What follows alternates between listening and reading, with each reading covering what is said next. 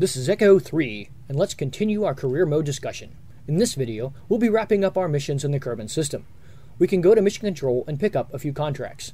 I have upgraded the facility so we can take up to 7 contracts at a time. Planting a flag on Minmus is pretty easy and pays very well. We can rescue a Kerbal from low Kerbin orbit while we're at it. This will get us a new Kerbal for our roster. And lastly, we'll take the World First contract to rendezvous and dock 2 vessels around Minmus. With the contract selected, we can spend some of our science points in the R&D building. I'd like to highlight a few of the techs I'm picking. I'm getting some better solar panels, some bigger rocket parts, and the very efficient Nerve engine. I'm also unlocking the docking port. Lastly, I'm getting electronics because it unlocks the seismic accelerometer. These new experiments will end up getting us a lot more science points.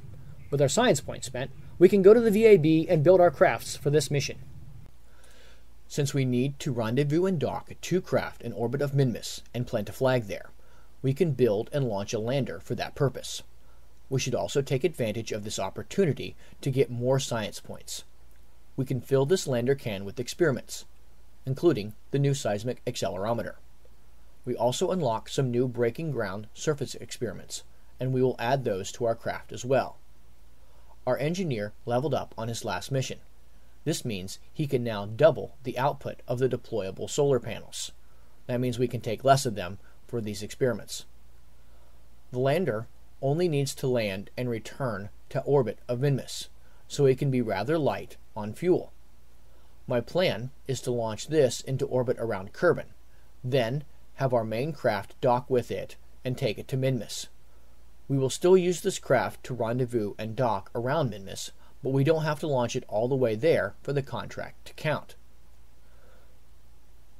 I made sure to add some RCS thrusters on this craft to make docking a little easier, but there isn't any need to add lots of them, just enough to make some small translation maneuvers.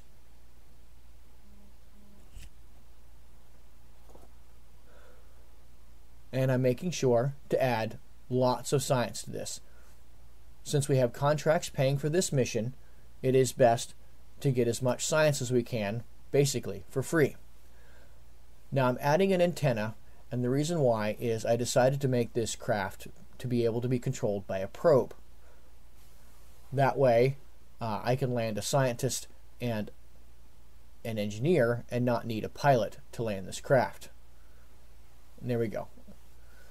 Now we need enough rocket to take this into low Kerbin orbit. There we go. And we don't need a full Poodle engine, so I'm just going to add a couple of the Terrier engines. And then we need something for the main oomph. So we'll put this in a fairing. And sometimes fairings are a little tricky, but we get it. That'll just help with the aerodynamics on the initial launch. And this doesn't take much rocket to then get this into orbit. So it's just this much fuel and a skipper engine, maybe a few fins, and we're set to launch this into low Kerbin orbit. Alright, let's see, what should we call this thing? I don't know, it's a lander can. We'll call it a lander can. Alright, let's take this to orbit. Orbit ends up going pretty uneventful. This is a solid gravity turn we're making right here, and we're just gonna burn as fast as we can. Right now we're burning tangent, and that's really the goal, is to burn tangent and get as much horizontal speed to reach orbit. The target orbit for this craft is one that is similar in altitude to our stranded Kerbals. The goal being that it'll be just a little easier for our next craft to rendezvous and dock with both of these.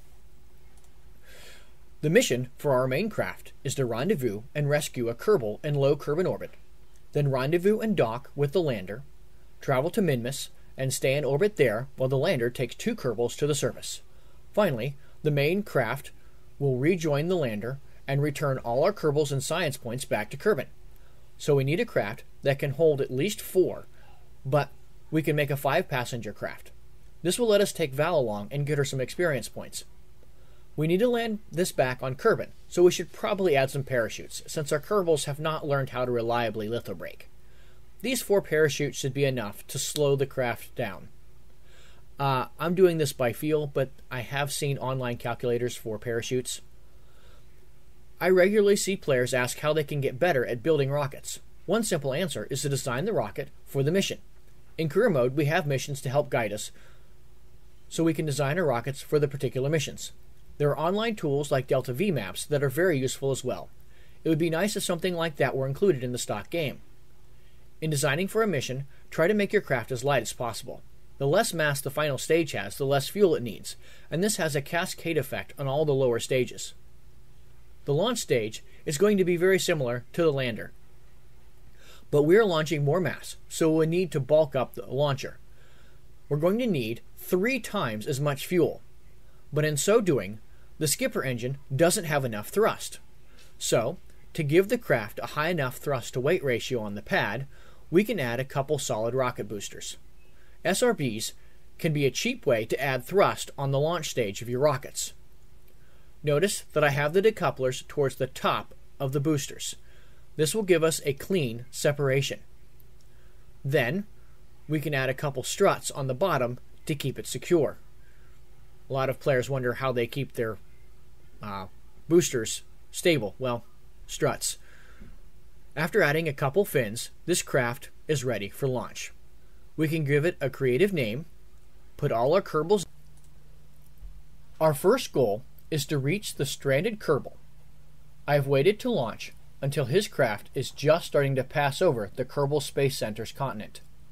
This means we should get an encounter on our first orbit. Ideally, our burn to circularize our orbit will coincide with the burn to match orbits with the target craft as we rendezvous. I will be using the map mode to plot the rendezvous.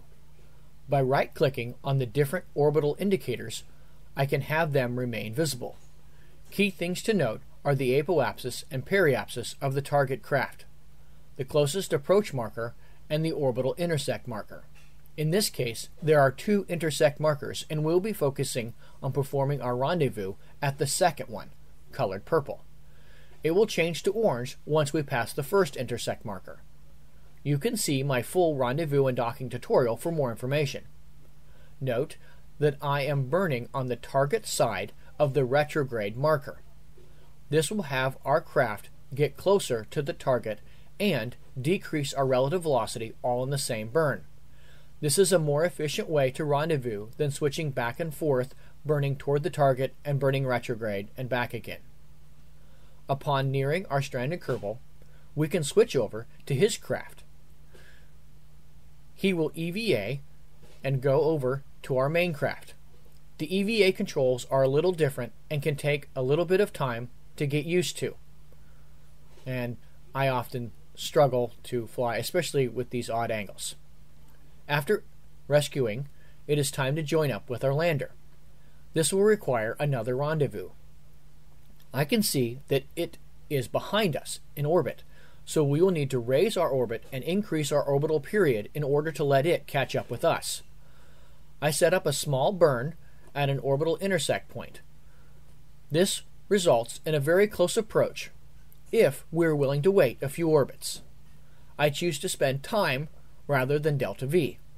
Thankfully, the game has a time warp, and I make liberal use of it here while we wait for our several orbits to pass. And we're coming up on the lander. Again, I'm going to use the same technique to slow down and burn closer. Here we go. Now I use, and I'm going to screw this up. I'm going to hit too hard. Yep, I just came in too fast. We need to redo this. Have the craft point their docking points at each other and slowly, as in less than 0.5 meters per second, have the craft come together to dock. Alright, there we go. Minmus is not in an ideal location, so we will need to make a mid-course correction and change our inclination. This can often be the case with interplanetary missions as well. After the ejection burn, you may need to make some small mid-course corrections. I also ended up screwing up this burn a little bit because I forgot to turn off the Terrier engines and wasted a little bit of Delta V. Fortunately, I caught the mistake in time and didn't have too many issues. Here's the mid-course correction burn. I'm going to set up a very close encounter with Minmus. And actually I have it intersect so I can dump that fuel stage there on the lander that we don't need anymore. By setting up a very low orbit around Minmus, it will actually make the lander have less to do. It'll just take a little less Delta V to land and return back to orbit. Alright, we are now circularized and we'll have to pick a landing site. So we'll transfer the crew over to the lander and then we'll have it detach. I need a scientist and an engineer, and I will use the probe core to land. But because I'm using a probe core, we'll need to make sure that it has line of sight with Kerbin so that the antenna can reach and we won't lose signal and not be able to control the craft very well. Alright, by using the maneuver modes, we can estimate our landing burn. Although I use Kerbal Engineer and it makes things a lot easier. You can actually see I have a suicide burn counter up there up top. But if you don't have that, you can use maneuver nodes and come pretty close to estimating what you need to land. Alright, now they're on the surface, let's gather some science. While we're here, we'll gather as much science as we can, and we'll use the engineer to deploy some of these pieces of the breaking ground surface deployables. We'll actually have the scientists deploy the science experiments, so they'll get a bonus on the science points there. These science experiments, you just place them and let them run, and with the communicator there, we'll get what we need. Plant our flag, since we were getting paid to do that. Now we'll set up our orbital rendezvous with our main craft. Orbiting around Minmus is similar. We'll kind of wait for the craft to come almost overhead. Although rendezvous and docking around Minmus is so much easier because of the lower velocities and the low gravity. So if you need to practice, Minmus is probably the best place to practice rendezvous and docking. Once we have docked the two craft together, we won't need the lander anymore. So what I'm going to end up doing is doing a little bit of a retrograde burn, and we'll dump it back into the surface. Again, landing and rendezvous and docking, very similar. I'm going to use the same techniques here. Have the craft point towards each other, line up their docking ports, and slowly let them join together. And that completes our contract. Might as well save a little bit of fuel out of this thing. We don't really need it, but it's a nice habit sometimes to get into. There have been a few times when I have needed it. One Kerbal will have to get out an EVA to gather the science from the lander and take it back to the main craft. There isn't another way to do that. Maybe in Kerbal Space Program 2 they'll fix that and there'll be something better that we can use.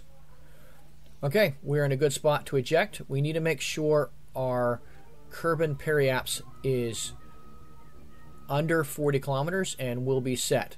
I'm actually going to burn retrograde here and kind of burn the last of our fuel. We don't need to do this. It'll just slow our velocity down and make landing a little easier. Other than that, we're going to land pretty safely. Make sure we eject that piece. Watch the plasma show. And, oh good, we're going to avoid the mountains. Drogue chutes deploy. Main chutes deploy. And we're coming in for a safe landing on Kerbin. Alright. Actually, this is a biome we haven't visited, so I'm going to get a little bit of science before it. Here's our science. Alright. Lots of science points. Got lots of funds. Leveled up some Kerbals.